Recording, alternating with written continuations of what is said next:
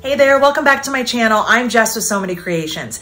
In this video, I'm gonna walk you step by step through my Olive handbag. I absolutely love this bag. I know I say that every time, but I'm really obsessed with this one. I've been carrying one for several weeks now, and it's just the perfect size. It has just what I need for my wallet, my essentials, and I can even fit my notebook in here. So let's take a look at the bag. It's a really simple style. There's not a lot of hardware or zippers, which is probably great if you just got finished making my Margie zip bag. On the front, there is a flap. You can use any kind of closure that you like. You could even skip the flap if it's not your thing. There's a zippered pocket underneath, a double zippered opening, and inside it is fully lined with a zippered pocket. I went real simple on the zippers this time and easy on the pockets. When I zip this up and close my flap, there's an extra little detail I want to show you on the back here. So instead of just throwing a flap on there, I also added this really nice little flap base, just this little handle here. I added some optional rivets just to make it pretty. I have a removable handle. It's not adjustable, and I added a few rivets onto mine as well. I have some D-rings down here, and there's actually two options for D-rings that I'll show you in the video. You can add them here, or you can add them to the back. If your machine is a little bit fussy and you need another option as to where to add your D-rings, I got you covered. So this was one of my tester samples. This one has rainbow hardware with leopard because you can't go wrong with leopard. And then this one is my bag. This is my purse that I'm carrying right now. You can see it's full. I'm not even really sure what's in there. But anyway, I know my wallet's in there, but I really don't know what else. So this one I did out of black and white with a little pop of rose gold. If you need the pattern, which I would suggest grabbing before we start so you can get all your cutting and prep work done, or any other supplies, including any of the cork, hardware, or zippers I show you today, you can get them right here on my website. If you like videos like this, don't forget to click subscribe, hit the notification bell, and give it a thumbs up. All right, let's get into it.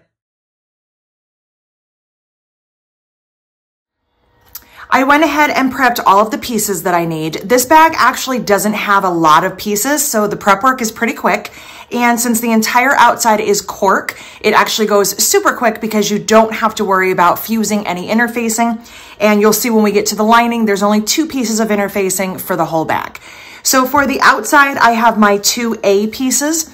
Now remember that A is going to be wider than it is high, and that's very important to remember, especially if you want to use a directional cork. If you do, you're going to need to purchase extra cork. Otherwise, you're going to have your pieces upside down the way that you would be cutting it from the standard 18 by 27. So just keep that in mind. I know we all have quite the collection, so I'm sure you could make that work if you wanted to. So I have my two A pieces. Those are not interfaced, just cork. I have two pieces for B. B is going to be my handle. So for the handle for this bag, I chose not to do an adjustable handle.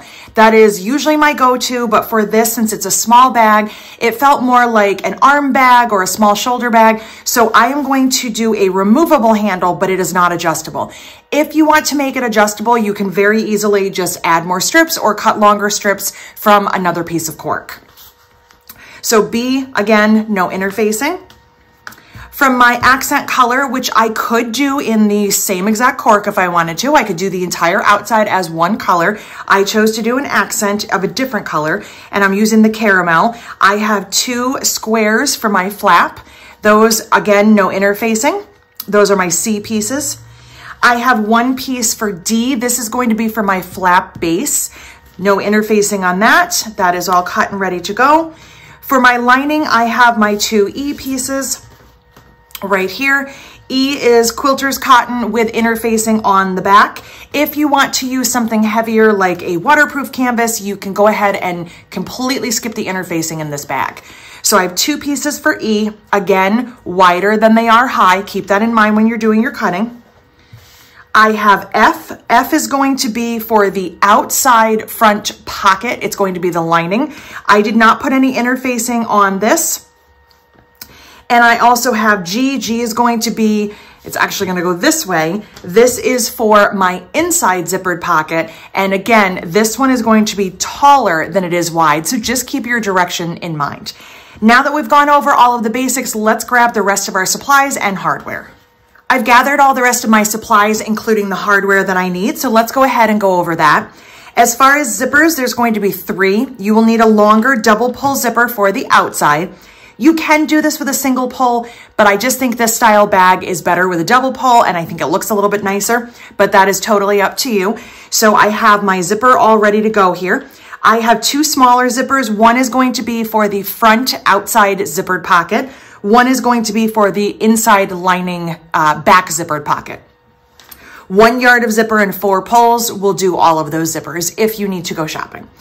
For my handle hardware, I grabbed 2 1-inch swivel hooks and 2 1-inch D-rings. Remember, this is not an adjustable handle. It is just a removable handle. If you want to make this an adjustable handle, you will need to add a slide. We will not be going over that in today's video. I also grabbed for my flap closure a flip lock. If you would like to skip the flap, you can completely leave that off the bag. It will not affect the structure. I really like how it looks. I just think it adds a little something extra to the bag. But if adding a piece of hardware is not your thing or you don't like the flap, you can 100% skip that. So as far as the closures are concerned, use whatever you would like. I grabbed a flip lock. I really like how that looks on this bag. You can use a twist lock, a magnet, a thumb lock, anything that you like.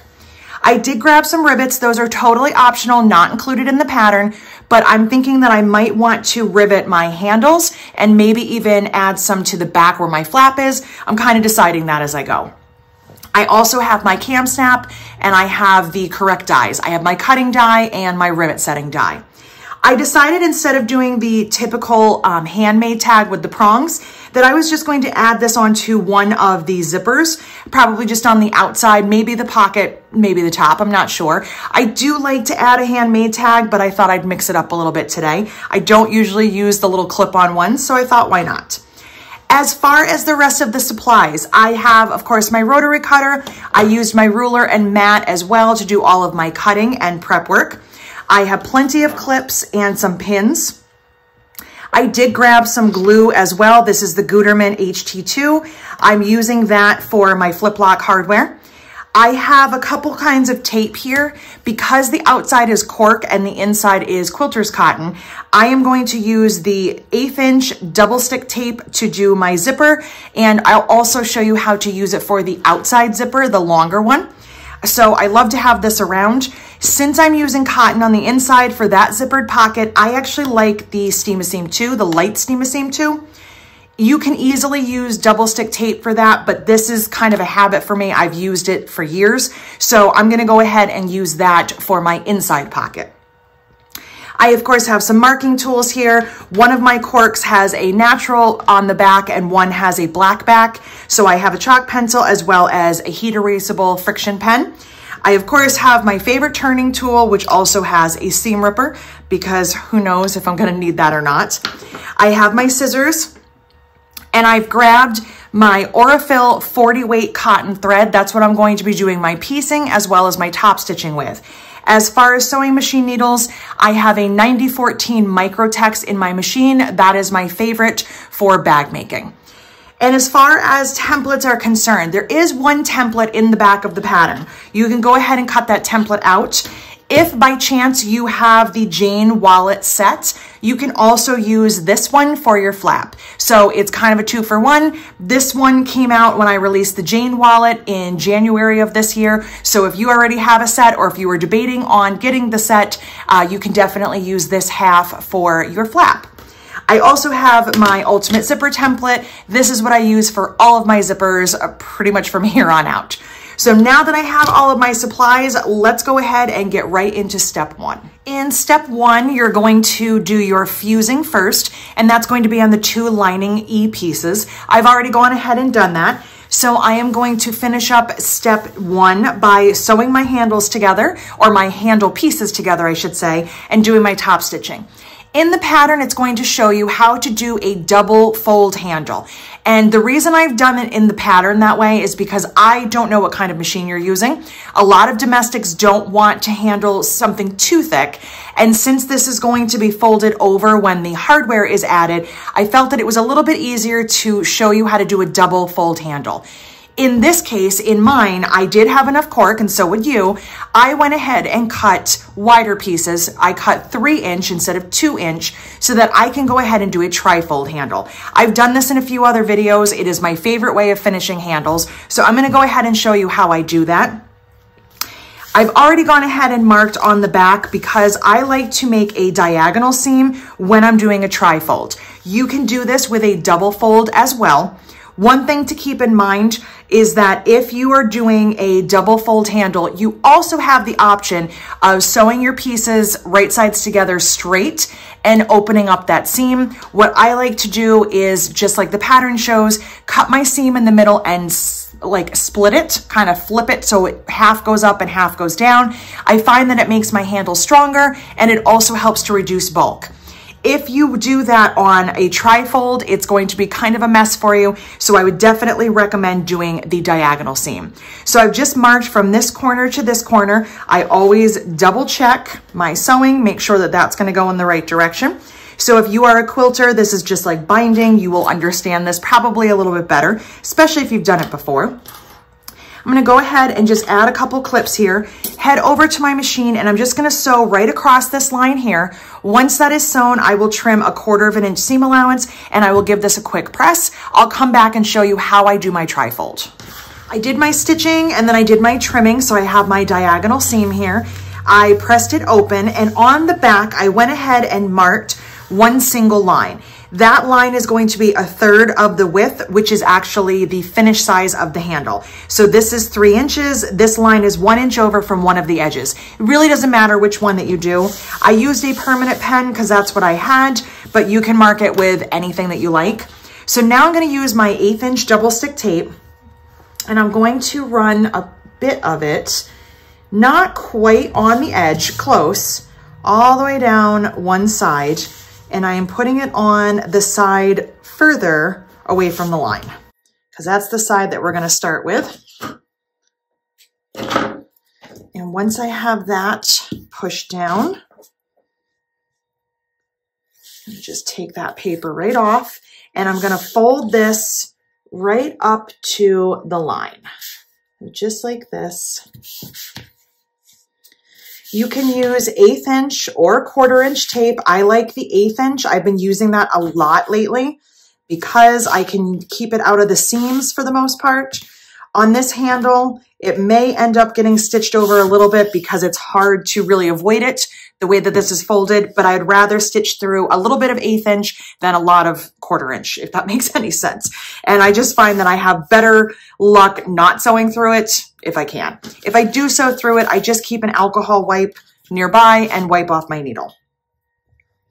So now on the opposite side, I'm gonna do the same thing. And this time I want to pull this edge as close to the other side as I can. And I try not to go over. And what I mean, I'll do this before I take the paper off.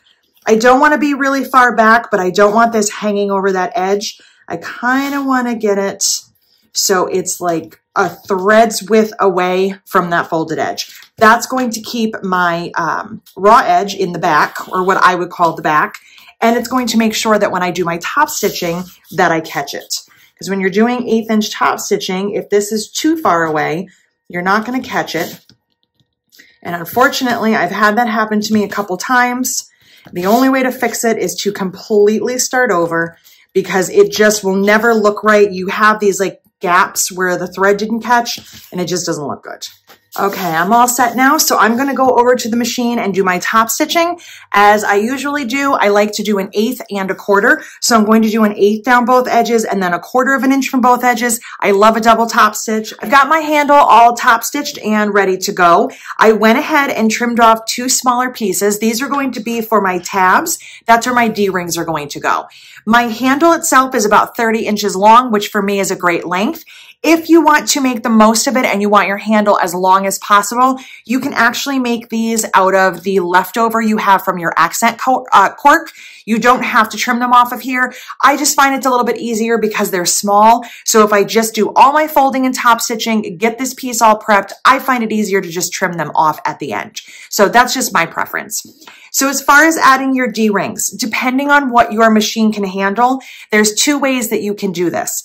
If you have a heavy duty machine or you know that yours can handle some thickness, you can definitely fold it completely in half like this. You can go ahead and just stitch right down here about 1/8 of an inch. And then I would also stitch close to the D-ring to keep it from flipping. Keep in mind that these are going to go into a bulky part of the bag. They're going to sit on top of the zipper when you're all done. So if your machine can't handle 6 layers of cork on top of other layers, what you might want to do is back this up a little bit. Give yourself about a quarter to 3/8 of an inch. That's going to help you to reduce the bulk and it's going to sew a lot easier. I'm going to go ahead and do that for today's demo. One of the other things that you can do is you can make your tabs separately and you can make them double fold even if you make your handle triple fold. That is what we're going to do with our flap. We have a flap base, which is essentially a small handle. We're going to do the same thing with that to make sure that we don't have too much bulk. I always make my patterns domestic friendly, so I want to make sure that you're not going to have any issues and that you have some options. So my D-rings are all ready. I'm going to sew 1/8 of an inch right down here, keep those ends down, and then I'm going to sew as close to the D-ring as I can to keep it from flipping. As for my handle, I decided I'm going to go ahead and add some rivets. So I'm going to just add my swivel hook onto each end. You would be doing the same exact thing. You would just be sewing. So I'm just going to fold it over and either stitch right here or add a clip, make some marks and add my rivets. And I'm going to go ahead and add rivets. All right, I went ahead and just used my rivet press to set those. Are they a little bit too close? Yes, they are, but that is what happens when you don't measure. So don't do what I do. Do better. I'm going to head over to the machine and stitch these and then we'll be all set with that. My handle and my tabs are all set, so I'm going to go ahead and set those aside for now. I just wanted to mention a couple of quick things before we move on to our next step. For my tabs, because I didn't fold them in half, I folded them about 3/4 of the way to reduce bulk. I actually did not sew any closer to the D-ring. I just sewed right here. This D-ring is really tight in there. It's not going anywhere. So I don't think that it's going to be an issue. If you fold it in half, you might want to add that extra stitching. It's just to make sure that your D-ring is not going to turn on you when you're using your bag. As far as my handle is concerned, I just went ahead and riveted. I didn't do any stitching. And the reason I skipped the rivets on the tabs is because they're so small and it's going to be so low into the zipper when the bag is done that I don't think you're going to notice it. So as far as this bag is concerned, if you want to do it in cotton, the only difference that you're going to have to make, your outsides, your flap, everything is going to be prepared the same. Your handle is going to be one of the places that you'll need to make some changes.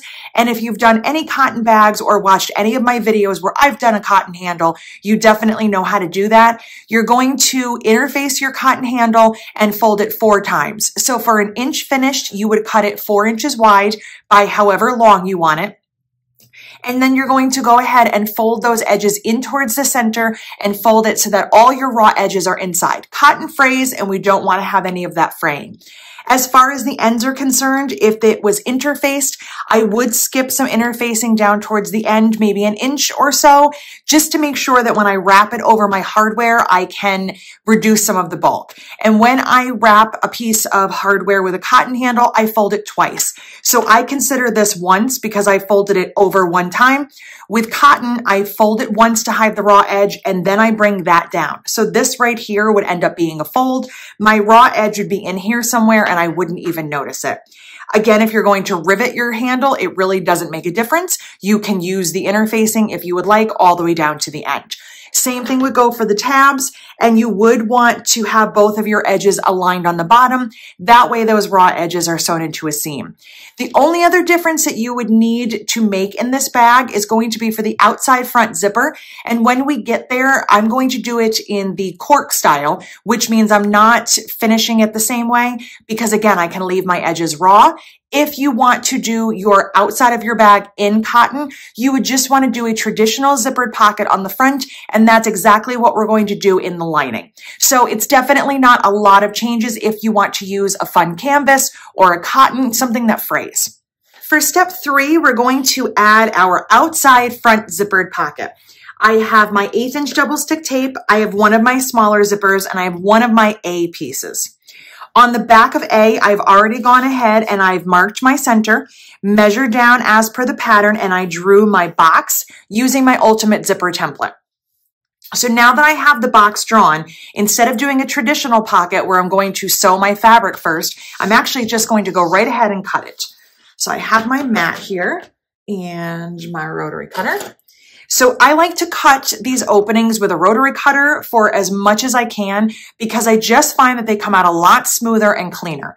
If you're using scissors like you have on traditional pockets, sometimes you get some not so great edges. Your scissors will kind of, veer off a little bit and you'll get a jagged edge. I want the straightest, cleanest edge that I can get.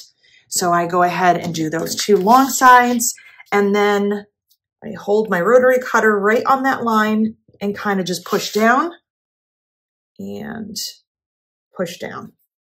Now I'm going to grab my scissors and I'm just going to grab the center here, and I cut that so I can get right down as close as I can and finish up this little end. And it's pretty much already cut. There we go. And do the same thing down here. If you're not comfortable doing it with a rotary cutter, you can use scissors. Just be very slow and stay on your line as best as you can. All right, and snip that out of the way. Because we don't have a pocket that we're sewing on here, we're not going to have that option to smooth this edge out with the iron. This is the edge as it's going to be in the bag. So I just like to do it as cleanly as I can. So one other thing that I wanted to talk about before we go forward is about doing zipper overlays. So if you watched my Margie video, you saw that I added a zipper overlay to the back. I love how they look. They're absolutely, so much fun and pretty easy to do. The reason that I am not adding one to here is not because I don't like the zipper overlay. It's because the flap is going to cover the zipper anyway. So with the flap being there, I'm not going to see the zipper overlay. Also, what I don't care for is when the zipper overlay peeks out from under the flap. I don't know why, but that just bothers me, so I don't personally like it. If you want to do an overlay, absolutely you can. I would just be very careful to keep it as narrow as you can on the sides so it doesn't stick out from the flap. Also, if you're skipping the flap, you can definitely do one and you don't have to worry about that. And if I was skipping the flap, I would 100% add an overlay. But for me, it's not my favorite on this one because I'm doing a lot of work that I'm going to cover up anyway. So I'm going to go ahead and skip that. If you are interested in doing a zipper overlay, you can watch the Margie video. You can also watch the Ultimate Zipper Template demo video, and I've talked about them in both of those. So now that I have this cut out, on the back here, I'm going to take my 1/8 inch tape, and I'm just going to put this not right up against the edge because I'm trying to keep this away from where I'm going to sew. And I'm just going to add some strips. I'm using a purse zipper, which has a wider tape, so I know that I have some flexibility here. It doesn't have to be perfect. Get that down, and now I'm just going to get my paper up. And I have my zipper. Place my zipper right side up and put my pocket right there. And wow, I did not know how much I was going to like this zipper with this. I picked it out, but ooh, I really like that. Okay, just got very excited. So now that my zipper is in place, I'm going to take this over to the sewing machine, stitch about 1/8 of an inch all the way around. For the next part, when we get to the pocket, I just wanted to kind of mention that is going to have some stitching, and I'll show you when we get there, that's going to show on here. As of right now, I have been using a light purple color thread. I am going to switch to my beige for this part as well as for the pocket. And when we get to the next part, I'll explain why. But just remember, a little tiny bit of your stitching is going to show. I've got my zipper all stitched into piece A, and in order to finish this up, I need my F piece. So I'm going to turn this over to the back. I've already got the center marked on A. So the first thing I did on my F, and yes, I am working on the right side of the fabric, I marked my center with my heat erasable pen. I then went and I added my double stick 1/8 inch tape on the side as well as the bottom. And I'm going to show you why.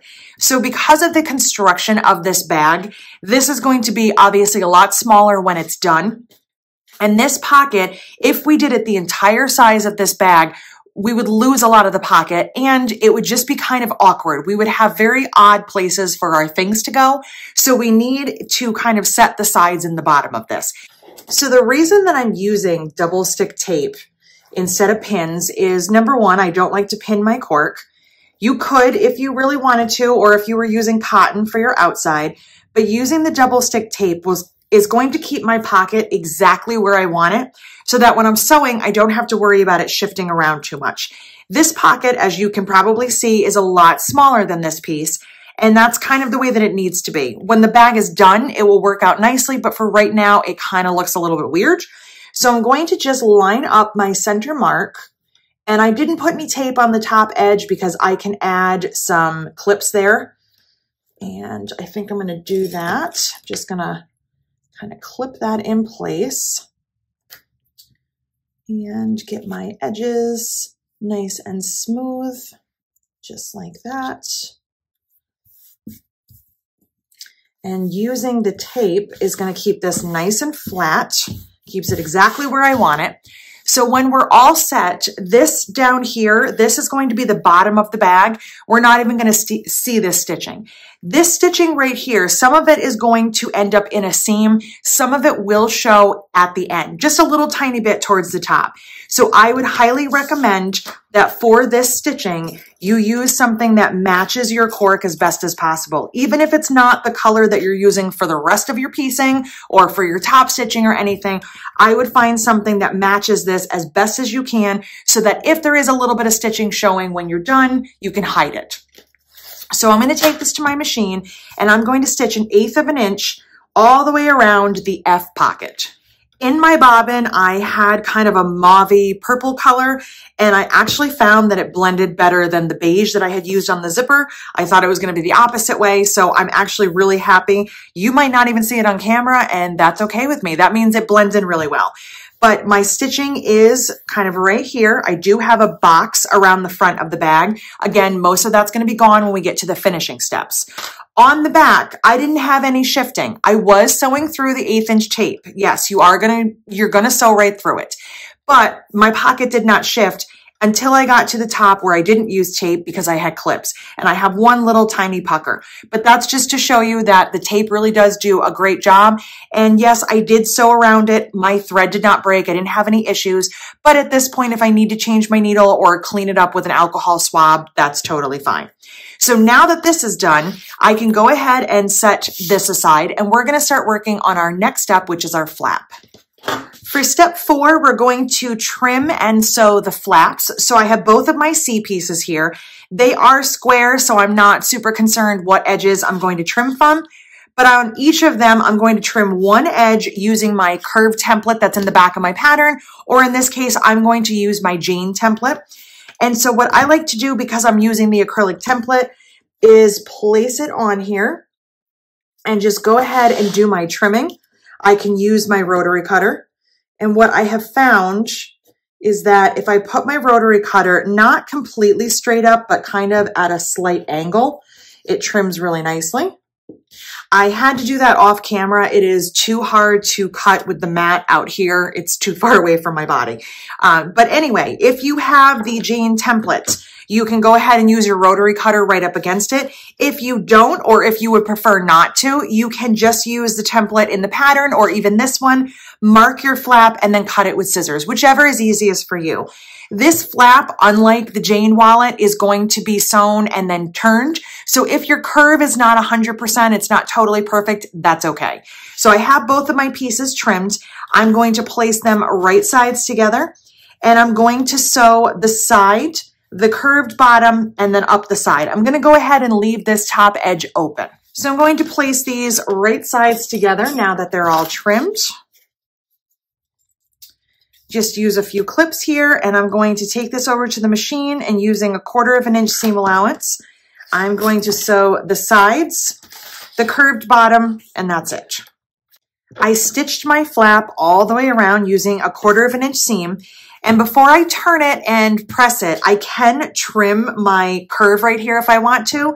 You can go ahead and just make some little snips like this to help it turn, or if you want, you can get right in there and kind of just trim some of that bulk away. Whatever you find is better, you can do either or.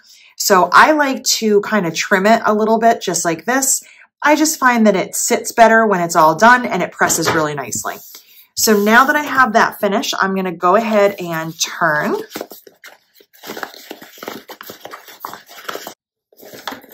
And this is where my favorite turning tool comes in, because I want to make this as smooth as I can. So I'm just kind of pushing as much with my fingers. And then I take my turning tool and I just kind of smooth it like that. Just like so. I get a nice smooth curve. Pull some of my little threads here. I don't know where those came from. And just keep smoothing that. And then if I take this over to the iron, I can also press that a little bit, or I can just add some clips, whichever suits me at that moment. And then I am ready to do my top stitching. And for this, I think I might do a double top stitch. I do like that. So I'm probably going to do an 1/8 and 1/4. You can do whichever you would prefer. I finished up top stitching my flap. I did an 1/8 and 1/4, and I used that purple thread, so it kind of blends nicely. So you might not be able to see that on camera, but it's okay.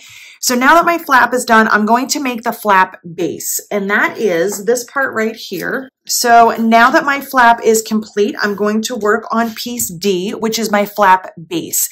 And basically this is just a very short little strap or a handle. It's going to be treated the same way, and it's going to cover up the bottom of our flap, just to add a little extra accent. So even though I did my handles as a trifold, I still cut this as a 2-inch wide piece instead of 3, and I'm going to just fold this in half. For me, I'm totally fine with having one raw edge and one finished edge, because I will put the raw edge down towards the bottom. If you want to mark the center and fold your edges inward like so, you are welcome to do that. I'm just going to do this real quick and easy and fold it in half. I'm going to top stitch it the same way I did my handle. So I'm going to do an 1/8 and 1/4, and then I will be right back. So here is my little flap base. Again, it's just a short little handle, nothing too special here, but it's just going to add a little extra touch, and it's going to cover up the end of the flap, the bottom edge of the flap. That's the part that we didn't finish. For step 6, we're going to start adding our hardware in. So for this one, I am doing a flip lock. I've grabbed the oval half and I've already taken it apart. I used my screwdriver and just removed those 2 screws. I grabbed some glue, a removable pen, my scissors, and I also grabbed my twist lock and flip lock template. I forgot to show this earlier, but there are 2 different ways that you can mark your flip lock or your twist lock, and I'm going to show you both of them. So in the pattern, it's going to show you how to do it with the back, and I always use the downfall of having nails. There we go. I always use the back piece to mark because there isn't a ridge going around it. With this piece, you can see that there's a ridge. You can't mark the screw holes, so marking with the front is actually harder. So I like to mark with the back. So I'm going to show you how I do it with this, and then I'm also going to show you how to use the twist lock template. I've also grabbed a pin here. I'm going to go ahead and find my center. And as far as the marking is concerned, because we're cutting through all the layers, it doesn't matter what side you mark on. So like I said, I'm not sure which side I want to be the front. I like both colors of top stitching, so I'm going to decide that right before I add my glue. But as of right now, it does not matter which side I mark on. So I just use a pin to find my center. If you would prefer to measure, you can do that as well. And I'm going to take the back here. I'll show you this part first. And I'm going to place the back right above the top stitching. I don't want to place it too far down that it's going to hang off the edge. I also don't want to cut into my top stitching. So I like to place it about 1/4 inch from the edge, or just at slightly above the top stitching. If you only did 1/8 of an inch, you still might want to go up about 1/4 of an inch or so. So now that I have that in place, I'm just going to kind of hold that and step back, make sure that that looks pretty centered, and I'm happy with that. I'm going to use my heat erasable pen, and I'm going to mark inside the rectangle in the center. And I'm also going to mark the screw holes. The reason is I need to cut all of that out to make sure that it's clear enough for this piece to go through. And we'll get to that in just a second. So now that I have that marked, I can go ahead and cut. But before I do that, I wanted to show you how to use the twist lock template. So the first thing I'm going to do, if I'm not sure which piece I need, is I'm going to check the back. And I know that I want to be marking on this side, the flip lock side. And this component right here, this oval, this actually includes the inside as well as the screw holes. So I don't have to mark separate pieces. I just have to mark one. So what I would do here is place this, aligning that center mark. And I am going to, I think I was a little crooked here. Let me just double check. I think that shifted when I was drawing it. That is crooked. So I'm actually going to redo this a little bit. That's what happens when you are holding things far away from you.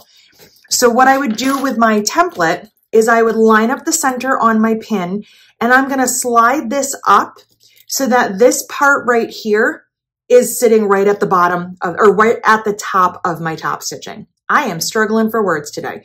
So just like that, make sure that that's right in the center. And again, I would go ahead and mark, but I would mark all the way around instead of marking the center and the screw holes. This includes all of that. So the template makes it a little bit easier to line up.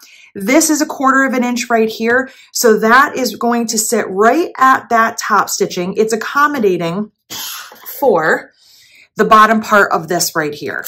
So if I put that on there, you can see that is essentially the bottom of the back. So I want to put the bottom of the template right at my top stitching. I'm going to go ahead and move that out of the way. Now that I have everything marked, I can take my pin out. And what I'm going to do, and what you're going to do if you have marked the holes and you don't have a template, is you're going to be cutting around those. So you're going to be cutting all the way around here and around the screw hole. So you're making a very long kind of an oval here, okay? And the best tip that I can give you is to place your scissors. Let me get this started here first. Well, you want to place your scissors on the outside of your pen mark. So you can see I'm right on the outside. When I'm done, I don't want to see any of my pen marks. That means that my hole should be the right size or pretty close to it. It's very daunting, I know, to be cutting a hole into something that you just finished and top stitched and made look really pretty. But if we don't do this, we can't get our hardware in. So just going to keep trimming.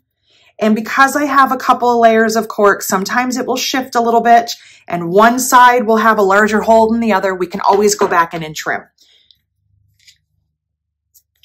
So once I have that trimmed, what I'm going to do to check is place my front right here. Again, it doesn't matter which is the front side.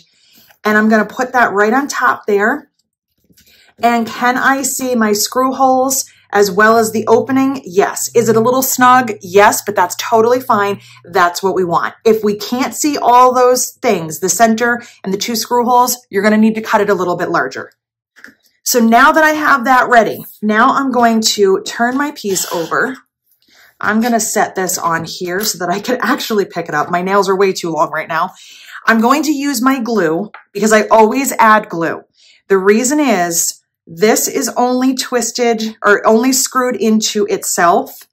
It is not screwed into the fabric, which means it can come out. And we don't want that. We don't want to do all this work and then have it come out. So I'm just adding glue on the front as well as the back. You don't have to go overboard. Just a little bit will go a long way. All right.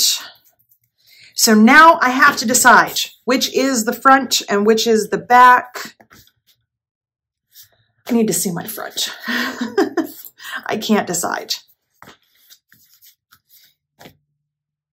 I think I actually like the beige. I kind of like that it has a little bit of contrast. I'm going to go with it. Okay, so this is going to be my front. So I'm going to take the front. The front is right side down. I'm going to take my flap front side down. Put that right on here. Nice and snug. Hold on to that. And then I'm going to take the back and put the back right on top and get that lined up and drop my screws in. And I'm good to go. Is it crooked? A little bit. Is everything I do imperfect? Also, yes. Okay, well, I'm happy. So, so that is part number 1. So now that our flap is done, we're gonna go ahead and add the second part of the flip lock. So for this, you're going to need the front. I've already gone ahead and made a mark in the center. I just used the mark that we had done earlier for the back. And I measured down as per the pattern. I've just made a little line right here, all with a heat erasable pen. I'm going to use my washer and I'm going to make sure I know what openings I need here. So looks like I'm marking the ones on the end. So I'm going to line that up, get it right in the center.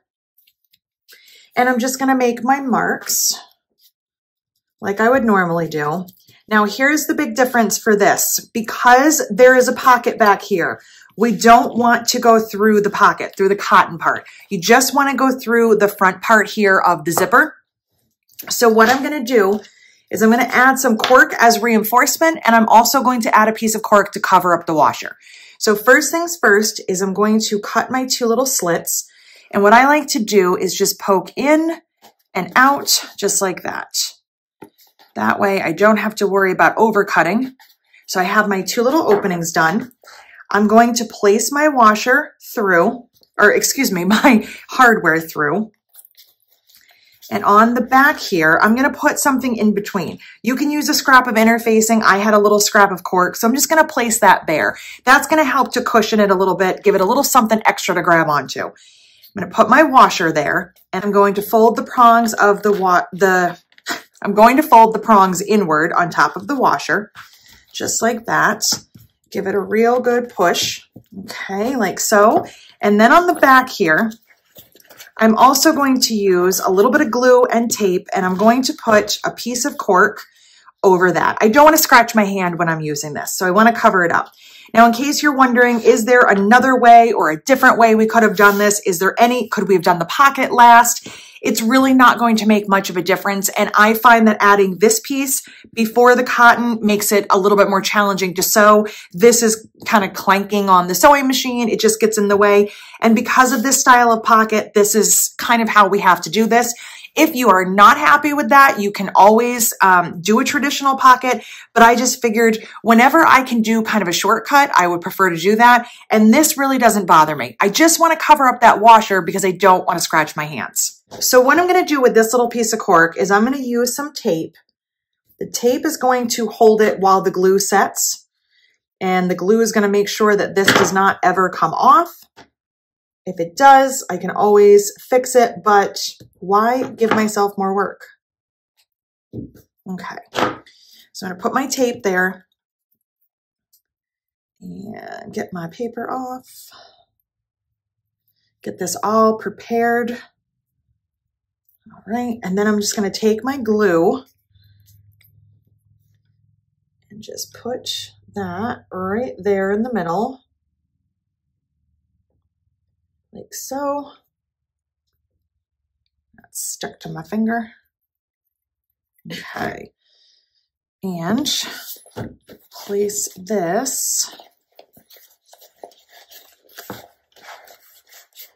This would not be as much of a challenge if I had a third hand. I'm just saying. All right, stick that right down. And that is how it's gonna look. I can clean up these little edges right here that are sticking out. I don't need all that. Okay. If you want to add a piece of tape of any kind or anything else, you can obviously do that. I find that just gluing a little piece of cork is more than enough for me, and I'm good to go. Depends on whatever method you like to use here. So now that that's in place, that's going to sit and dry, and we're going to move on for our next step. Before we move on for our next step, I just also wanted to mention that this would be a great time to add your handmade tag. I would just keep your handmade tag kind of within this perimeter of the pocket right here. That's going to keep it towards the front of the bag. So if I was doing a prong style, I'd probably add it about right here, kind of down towards the bottom edge. So my corner of my pocket is right here. I would probably go at least a 1/2 inch up and a 1/2 inch over and put my handmade tag right there. I think that would be a great place for it. You could also put it up here. It would be under the flap, or you could put it down here centered underneath your hardware. You could even put it on the flap if you want to.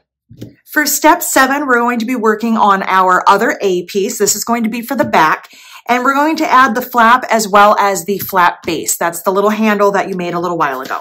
So the first thing I'm going to do is find my center. I've already made a little mark right here. This is the top edge of my back. Then I used my ruler and my heat erasable pen, and I drew a line as per the pattern. So you want to follow that measurement and just draw a line across here. If you're using a heat erasable pen, you can make it longer and it's not going to make any difference. So I've got my strap right here, my little flap base, and I'm going to put some tape on there and also put some tape on the back side of my flap. So I'm just going to use this right here. Just going to place a little bit of tape. This is just to get us to the machine. So I'm just putting a little tape on the bottom of the flap, and then I'm going to put a little bit of tape kind of right here in the center of my flap base, because I know I'm not going to be sewing there. So I can keep the tape away from my machine.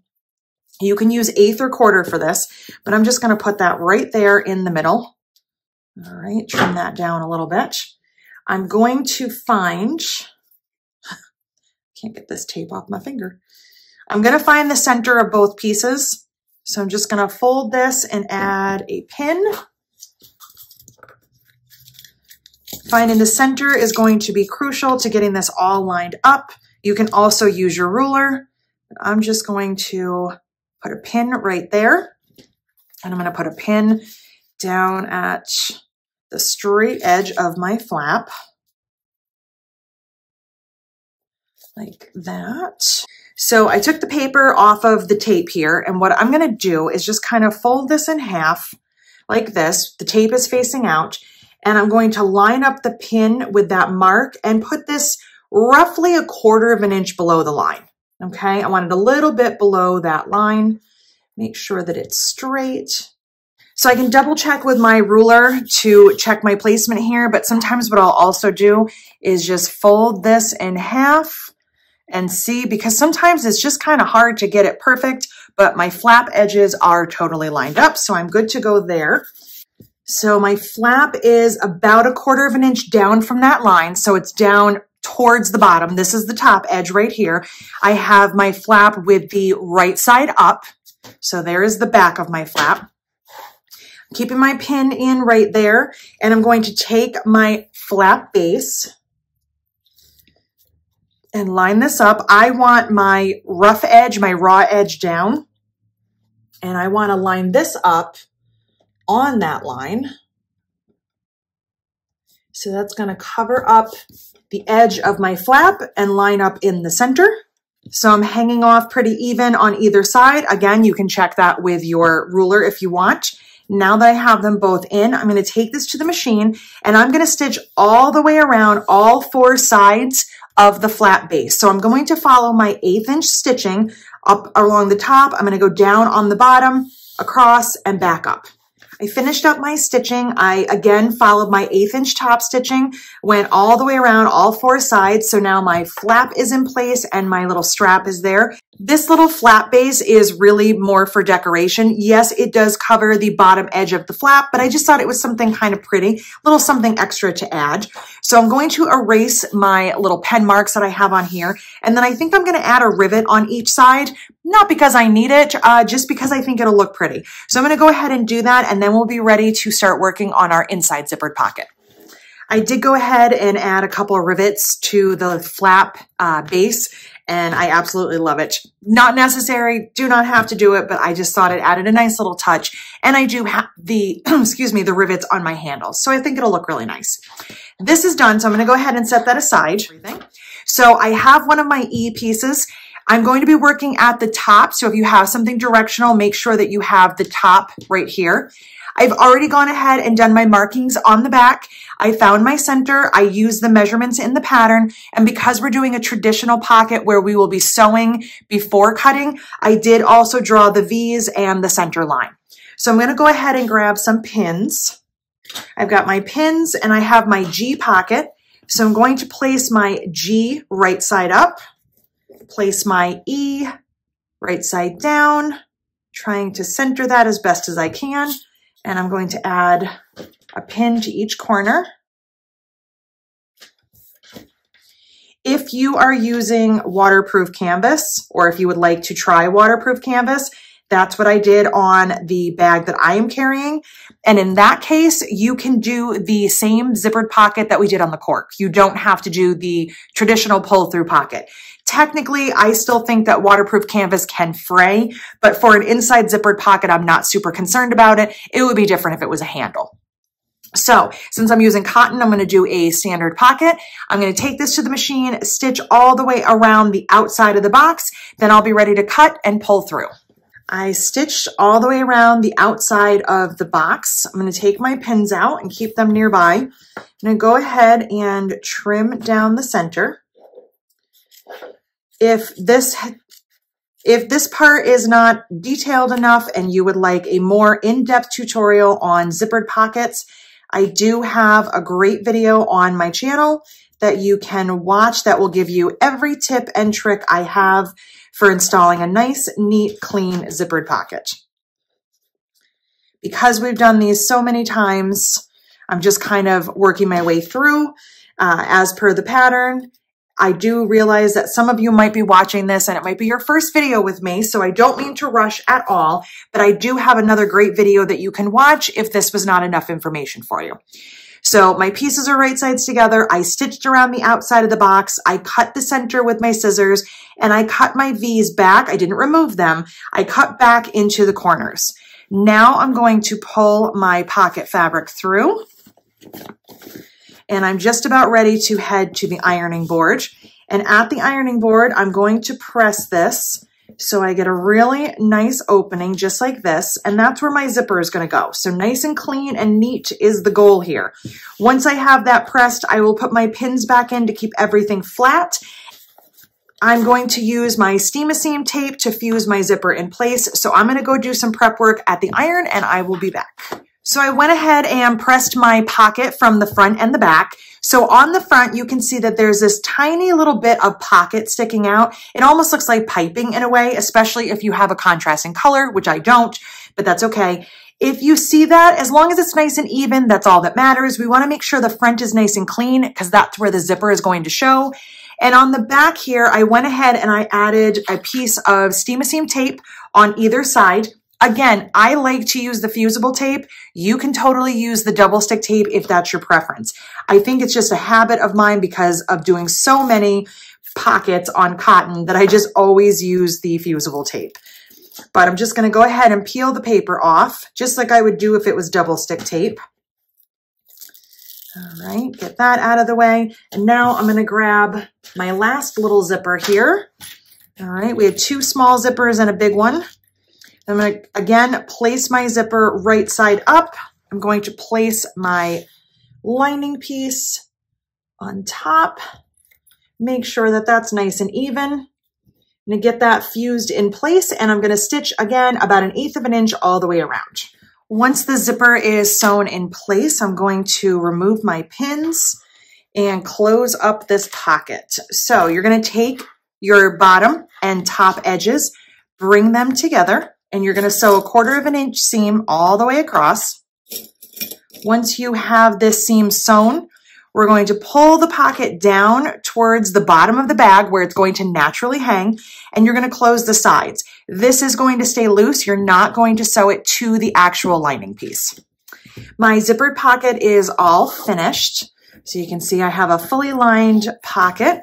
When I turn it over, this is still loose. It's not sewn to the lining. I have my bottom and top edges kind of in the middle here because this seam doesn't matter. This does not have to be down here or up here or in any particular place. I sewed the sides and I gave it a quick little press. For step 9, we're going to start the assembly steps of the bag. So you're going to need one of your outside pieces. I grabbed my front. You're going to need one of your lining pieces, your double zipper, and you're going to want clips or double stick tape or both, and I'll show you in a minute. So since I am doing my front first, I grabbed the lining piece that doesn't have any pockets. I have a pocket on the front, on the outside, so I want to put my lining pocket on the back, on the inside. So I grabbed my plain piece, this is my E, and I grabbed my front. So what I'm going to do here, and you can do this one of two ways.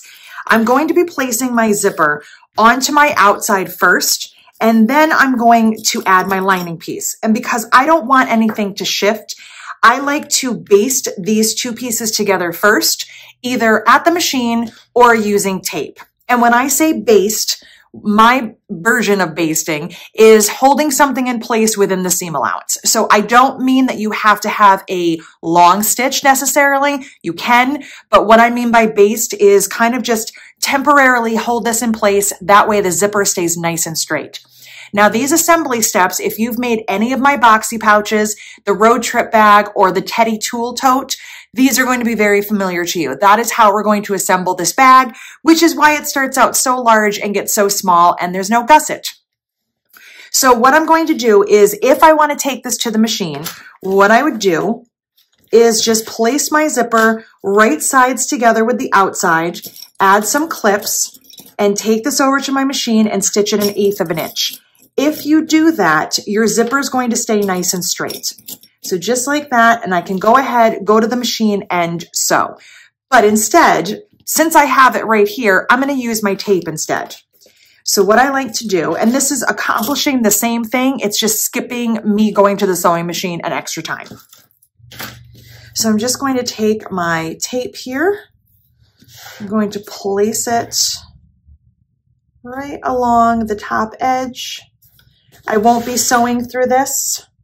This is just holding it in place because my seam allowance is 1/4 of an inch. So just like that.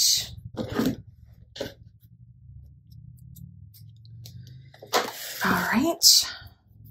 Really push that down and peel my paper off. And now I can add my zipper. And at this point, I am hanging my pulls off the edge because it does not matter. Right now, my pulls can go anywhere that they want, but if they're hanging off the edge, they're not in my way. So just like that. Now my zipper is perfectly straight, which is exactly how I want it. So my pulls are over here. That's totally fine. Next, I'm going to take my E piece and place that right sides together. And now I'm going to use some clips. I want to make sure that everything stays lined up here. I know my zipper is not going anywhere, but I want to make sure my lining is where I want it. And because I have the flip lock in the middle, it's pushing it just a little bit. So I'm just going to be extra careful, make sure this is all lined up. If you need to add clips on the sides where you're not sewing, you can do that as well. So now that I have that ready, I'm going to sew 1/4 of an inch all the way across the top edge, making sure to backstitch. I did forget to mention, when sewing this, I like to sew with the cork on top. It helps it from stretching because the fabric here has more stretch than the cork. Even though it's interfaced, I do like to sew on the cork side. If it's easier and you need to sew kind of in towards the middle, you can totally do that. So I did my 1/4 of an inch seam. I'm all sewn in place. Now I'm going to open this up and do the same thing on the opposite side. I'm not worrying about, excuse me, pressing or top stitching anything just yet. If it helps, you can add a couple clips just to kind of keep those edges out of the way. We just need to get to this side of the zipper. So I'm going to grab the back, and I do have the flap here, so I'm just going to push the flap out of the way. This is not a hard step, but it does get a little bit kind of bulky because of the flap, but I'm going to use my basting tape, my 1/8 inch again, and that's going to help. But you can see this kind of gets a little awkward for this step. So I'm just going to move my flap and grab my tape again, which is all twisted. All right.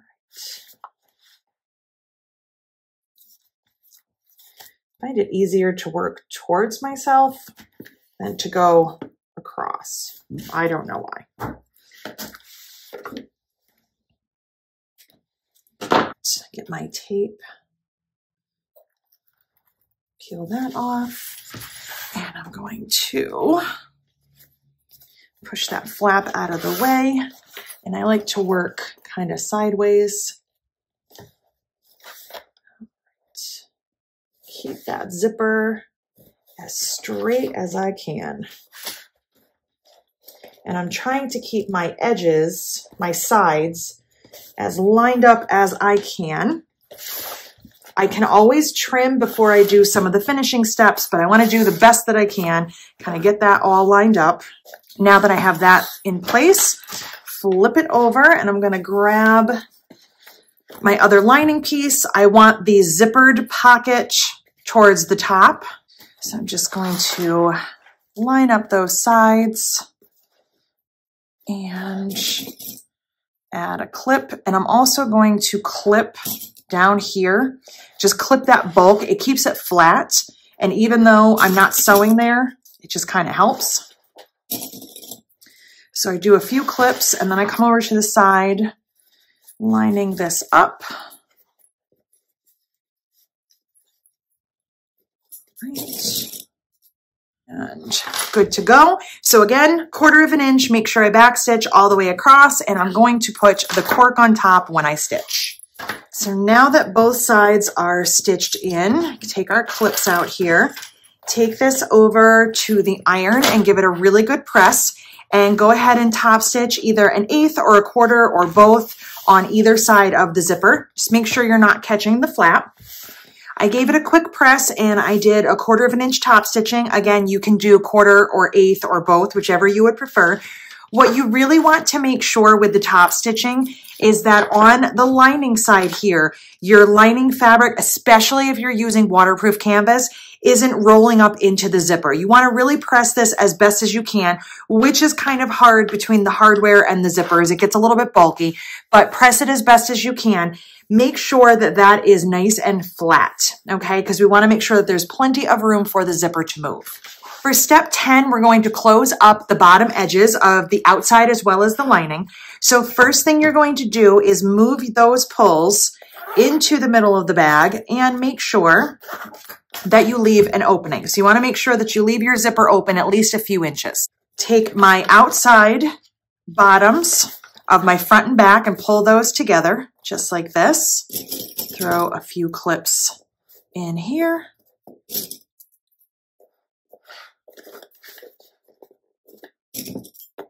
Oops. All right. And I'm going to pull my lining pieces. Those are also going to be right sides together. And I'm going to clip the bottom edges of those as well.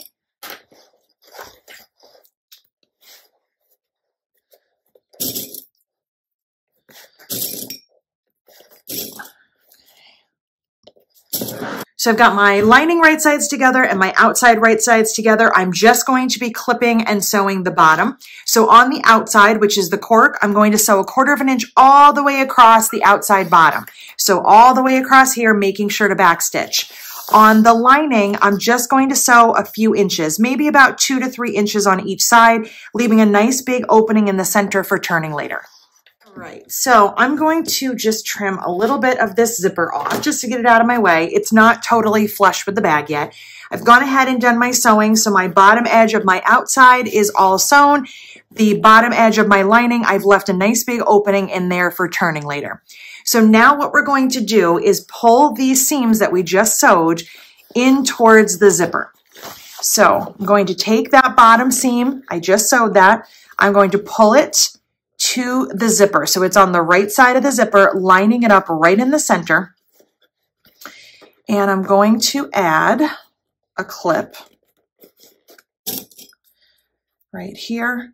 And at this point, I can go ahead and trim my zippers even, but I'm going to hang on just because I find it a little bit easier for the next step. All right, I'm going to pull the bottom of the lining. I'm going to pull that seam to the wrong side of the zipper. So I'm lining those up and I'm adding some clips to hold all this bulk together. This is not where I'm sewing, but I want to make sure that that is all held in place, nice and neat. So there is my zipper. There's my zipper there. I'm going to do the same thing over here. So I'm taking this bottom edge, pulling it right here to the zipper, adding a clip, and I turn it over, and I'm going to take the lining seam and pull that to the bottom of the zipper. Once I have the centers lined up, I'm going to just add a clip to each of these little sides here. These are going to become corners, so you might hear me call them either or. But what I'm doing is I'm clipping them separately. So my cork is separate from the interface piece, okay? The cork and the cotton are not being clipped together. They are in the center on the zipper, but not right here. I do the same thing over here. So I'm just smoothing this out, adding a clip to just the cork and just the cork. Flip that over, and I'm adding a clip to just the interfaced cotton pieces like that. So now I have 8 little sides, 8 individual little pieces. I'm going to sew each of those individually. I am not sewing these together at all. So I have 1, 2, 3, 4, and 4 on this side. I'm going to use a 1/4 inch seam, and I'm going to sew as close to the zipper tape as I possibly can. So my stitching is not going anywhere past that point right there. That goes for all 8. Once you get towards the center, if you need to remove these clips, that's fine. I try to keep them in just to keep everything nice and sturdy. So I'm going to do all 8 sides, 1/4 inch. I am not sewing them together, and I am not touching the zipper tape. So I finished up all of my stitching. I sewed using a 1/4 inch from the corner in as close to the zipper tape without touching it as I could. So I still have a gap right here. That is going to be for the tabs. Now, if your machine has problems with thickness, you do have a second option for the tabs. And let me show you. This is one of my test samples right here. So this is while I was working on the pattern. And you can see I put my tabs back here. So they're sticking out from the top corner. That is totally optional. The one thing I just want you to note is that your bag kind of hangs forward. Once it's on your body, it's totally fine. But I just wanted you to be aware of that. It's a little bit less bulky spot. So if your machine is not crazy about this next step, you can try it and then you can do this, because this is going to be 1 more step, 2 more steps before we get there. So if you don't have good luck with this, it's totally fine. You have a second option for your tabs. The tabs on this one, now this is my purse right here that I've been carrying around.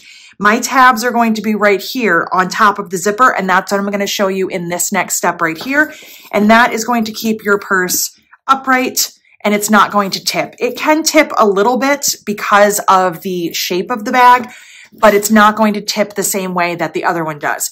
I've checked with several people just to see if that bothers anybody, to see if there is a good or a bad to it. And once it's filled, none of us seem to have an issue with it being either way. So I'm going to show you how to do it this way. And then I will also show you when the time comes where you would add them if you want to do them on the back corners. So since we're going to place our tabs the traditional way that the pattern shows, you're going to take those and a couple of clips here, and I'm going to slide this in just like so, right into that opening, and I'm aligning the edge of the cork. I'm just poking it out a teeny tiny bit so I can see exactly where it is. Get that lined up, and I'm going to throw a clip in here, put one on the other side. And now that that's in, this is where we're going to be sewing. So it's going to be a 1/4 inch through here, the outside, through the tab, the zipper, and the lining. We're going to close up this gap that's open here. So again, on this side, I'm on the cork side. I want these on the outside of my bag. I'm going to take this and slide it in just like that, aligning the edge with the bag. Add a couple of clips right here. And I'm going to go ahead and sew across here. I like to sew a few times. I'm going to go real slow. And if I need to, I can change my needle size, and I can also use a different foot. All right, so I'm all stitched in. My machine went through it just fine. A couple of things, if you need to increase your stitch length or try a different foot, you can absolutely do that. You can try a larger needle. I don't usually do that unless I absolutely have to. For me, what I like to do is start right off the zipper, back stitch, and kind of work my way back and forth towards the zipper teeth, and then I can hand crank. One of the things is you're going to be next to some thickness because you have the D-ring and the folded over part of the tab. Even though you're not sewing through all those layers, they are right next to your foot and sometimes can kind of push you away. So some of my stitching was not a full 1/4 of an inch, and I just went back in and adjusted. I hand crank a lot. I turn it just to make sure if it's going to hit anything, I'd rather do it slowly by hand than to have it hit while I'm sewing with, and have it go at full speed and break my needle. Just be careful. It's definitely doable. And again, I am working on my domestic, so I know that you can do it as well. So if your machine was not happy about this, I will show you when we get to the point where you could add your tabs to the back. So I just went ahead while we were talking and trimmed up the edges of my zipper. I can cut that off right now. So now what I'm going to do is mark and cut my corners. For step 13, we're going to measure and cut our corners. So we still have 8 separate corners here. We're going to measure and mark on each of those and cut them separately. I would highly suggest that you don't cut through all your layers at once. Things can shift. So what you're going to do when you're measuring your corners, this is a little bit different than it would be with a regular bag. We have a seam here and a fold here. So you're going to measure from the seam, not the edge, from the stitching and from the fold. So you're going to use the measurement in the pattern and you're going to measure from here and from the fold. On the lining, I've already gone ahead and marked those. So I used my ruler and I measured from my sewing line and my fold, and that is a square. Okay, so right there. I've gone ahead and marked all 4 of these so I can cut them. I'll do the same on the cork. One other thing that you may want to do, this will be very helpful, is right here where you're going to be cutting into your stitching. It's very helpful to go and add a few back stitches right now just to kind of lock that in, because once we cut this, you don't want to lose that seam. So I'm going to get all of these marked and cut. I'm going to head over to the machine and just kind of reinforce a little bit right there, and then we will start boxing our corners. I got all my corners all cut, measured them all out, and I did go ahead and reinforce just a little bit to make sure that none of my seams were going to pop out.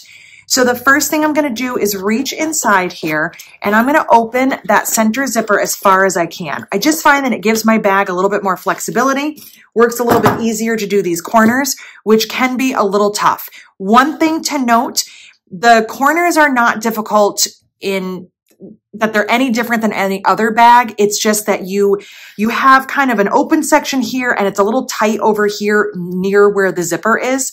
So just kind of take your time and don't be afraid to really wrestle with the bag. You're not going to hurt anything. So what you're going to do here, and I'm just going to start on one of the outsides. I kind of just push the lining out of my way and just straighten this out as best as I can. This is the pocket on the front that we sewed earlier. So I'm just kind of pushing that seam down and just straightening this out.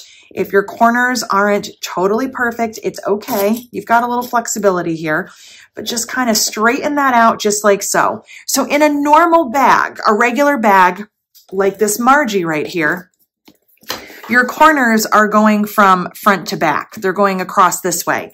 In this style bag, your corner is actually right here from top to bottom. So that is what you're straightening out right there. That's why it's going to get kind of large. So we made our bag wide, then we cut it down a little bit, and now we're going to really compact it. So let's do another corner. I would suggest not clipping all of them at once. It can be a little tedious, and then your clips will go flying. So again, I'm on the front here. I'm just going to push the lining out of the way. This is my corner. I'm grabbing in the center of the corner and straightening it out. So I'm just going to straighten that out, add a clip, push the lining out of the way, straighten that out, add another clip, and one more. I find that 3 is a pretty good number, 1 on each end and 1 in the center. So now these are going to be ready to sew. Now, before we do any sewing, I'm going to turn this over to the back. So remember, the back is going to have that stitching from your flap. If you want to add your D-rings here instead, you're going to add them onto the back. And what you're going to do is straighten out your corner, and I would suggest clipping it. So we're just going to clip this corner. All right. I'm not concerned with the lining right now. I'm going to do the same thing on the lining, but I'm just going to do it after I do the outside. So there's my back. I straightened that out, got it clipped. Do the same thing over here. And then I can add my tabs right up here. So I don't have another tab because I used mine, but we will just pretend I have a little pretend tab. So I have my tab here, all right, with my D-ring. So what I would do now is on the back, up towards the top where I have the flap, I would slide it in right here. So just like that, I'm going to slide my D-ring into there and clip that in place. And now I can sew it into that seam. So I don't have to sew it into the ends where the zippers are if it's too difficult. So again, just make sure that you're on the back, on the cork part, and you're up towards the top where your flap is attached. You'll see your rectangle where you've sewn around the flap base. Slide a D-ring in here and a D-ring in here, and you're good to go. Since mine are already sewn in, I'm not going to do that. I'm going to go ahead and take this to the machine. I'm going to stitch 1/4 of an inch on all 4 of these outside corners. Then I'm going to clip my lining, and the last thing I'll have to do is turn and close up the lining. All right, so I got all of my corners done. Are they perfect? No, absolutely not. But they are the best that they're going to be. I try to really concentrate on the outside for the lining. It is what it is. If they're not great, it's okay. One thing to note, again, I try to clip just either one at a time or half of the bag instead of trying to do all 8 at once. It just gets very overwhelming. When you're sewing, if I'm sewing this side right here, instead of doing it this way and kind of struggling, turn your bag so that this part that you're going to sew is the flat part on your bed of your machine. That's going to help you a little bit. So all the corners are sewn. The only hole that I have left is this one right here, which is in the bottom for turning. And I am ready to turn this right side out, give it one final check, a final press, and get my lining closed, and I will have a new bag. I am concerned with the lining, but I'm just really concentrating on the outside because I can go back in and kind of tuck the lining in and check that. Got 4 good corners out here, and it looks like I've got 4 good corners in here. All right, so the last thing to do is to close up the lining here. So I'm going to do this by machine. I don't do anything by hand. I'm going to just fold my edges under on both sides and stitch straight across. And then I'm going to give this a final press. And when I press this, this is a little tip for any of these boxy style bags. I don't want my bag to be kind of round and puffy. I want it to be really square. So what I like to do is at my iron is really press right here. And then I even will press across the top right here. Just really give that a nice press so it keeps that boxy shape. All right, it's all done. Before we take a look at it, I'm going to call myself out on something. So I just want you to know this line right here that you are seeing, the bottom of the pocket, is because I miscut my pocket. So nobody's perfect, including me. I never thought that I was, but just so that you know. So your line will be down much further. You will not see that, and you will have a slightly longer pocket. I could not read my own handwriting, and I typed it in wrong. So this is why we make edits. So if you're seeing that line, you will not see that line. Yours is going to be much longer. And I'm probably going to include this in the beginning of the video just to make sure that everybody knows that I made a mistake. All right, so let's take a look. I have to admit, when I first decided to use the springtime cork for this bag, I was going to use the iris cork. The iris is almost an identical match to this flower right here, and I love the combination. I was debating between that and the forest green, and then I said, let me just check the caramel. And wow, I'm glad that I went with it. I love that it's contrast, but it's not so much contrast. Like it's still just a warm neutral. I could not be happier. I'm actually glad I didn't use purple. Mark that on your calendars. I never thought I would say that. So I've got my flap. I've got my zipper underneath with my pocket. All right, I've got my little tabs right here. On the back, there is my beautiful flat base. I'm going to grab my handle and add my handle on. All right, there is my handle. And before I forget, I have my little handmade tag, and I am going to put that right here on one of these zipper pulls. So there, I have my little handmade tag. All right, let's take a look at the inside since we're here. Get rid of one little thread. All right, there we go. That right there, if you can see it, is the little bit of stitching from the top of the pocket, but you can barely even tell. There is my bag all finished. I have a nice big pocket inside, a zippered pocket. I felt like this bag was on the smaller side and didn't need too many extra pockets, so that's why I just did the 2. If you want to add more, you absolutely can. You could add a pocket onto the back if you wanted to.